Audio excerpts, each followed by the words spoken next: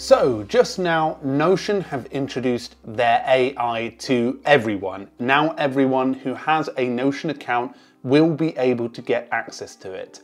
I wanted to go over a few ways that you can start using the Notion AI right away and some useful ways that it actually is practical in everyday use. This video will hopefully give you a bit of an idea about how it works and how it operates. Now, before we begin, you can find a few useful templates to Notion below that we have launched and also others have launched. You can find that linked in the description.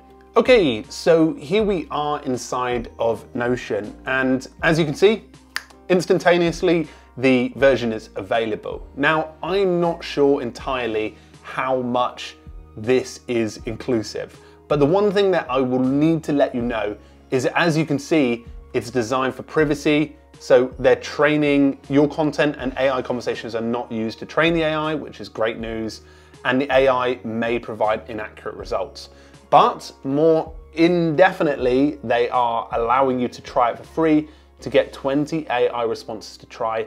And then you can add an add-on for unlimited AI responses to be added to your plan later. So here we are with the Notion AI. What I'm going to do is show you a few core examples of how you can start using it today. This is much more for those who have not had access to it, and I wanted to share some examples that could be pretty helpful.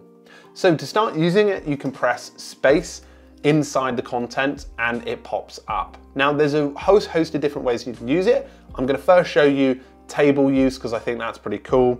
And the second example, I'm going to show you find action items as part of some of your work that you might have. And finally, I'm going to show you how you can use content block in data templates. So here's a good example of the table use. So I wanted to create a table of comparison between Notion and Coda in features. This is pretty brutal on a first day. And as you can see, what it's doing is it's automatically breaking it down. So I feel like tables can sometimes be some of the most beneficial function of this, because what it can do is summarize useful content. But it won't only bring it from the web, but it will also bring it from anything you're doing in the page. So for example, if I wanted to extend this, for example, I could say, extract the most useful features that I can use for making databases from both of these. Then what it does is it take whatever there. I'm not sure it will give a phenomenal response because that's a very specific thing as part of that, but let's see.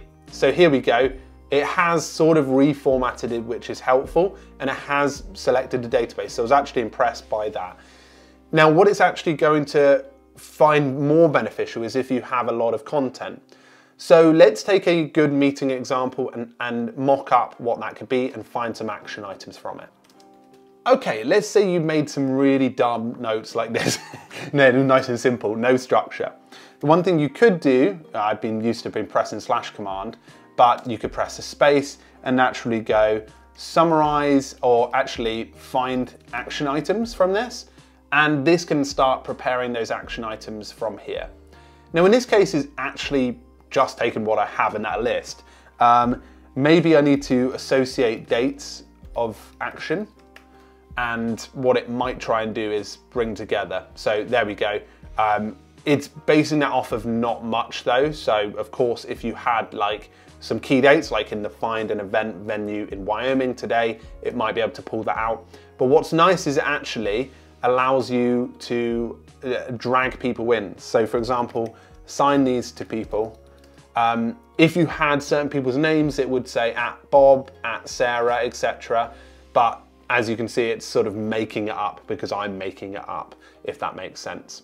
But I've seen good examples of it actually taking names and actually assigning dates, as well as summarizing everything that you need to know. So quite helpful in terms of summarizing action items. So one of the things I think would be pretty helpful is the ability to embed this in a template. So if I decide to type in the content blocks, so as you can see, this is a custom AI block. I'm not sure if everyone else has this, But let's say you were like, okay, let's call this one new meeting.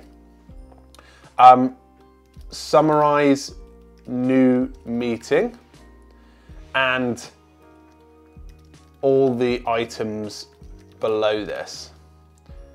And then let's say you did have a meeting.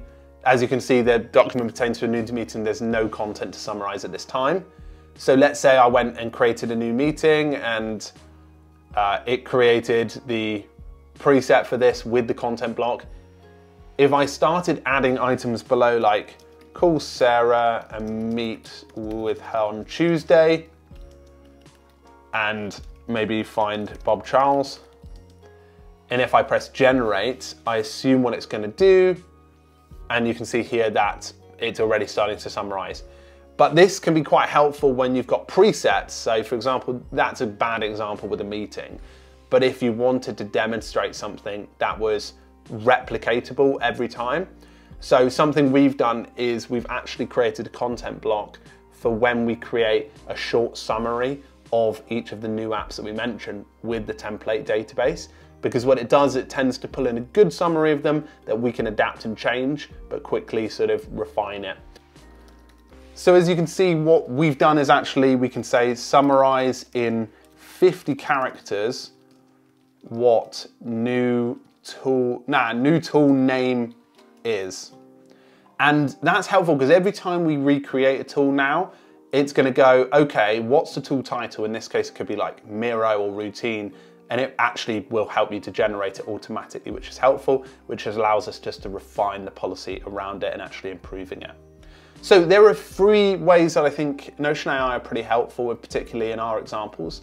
And I hope you find some value from it. As I said, there's some templates below that currently got some affiliation with, so you can find them linked below if you're interested. And I look forward to seeing how you are all using Notion's AI.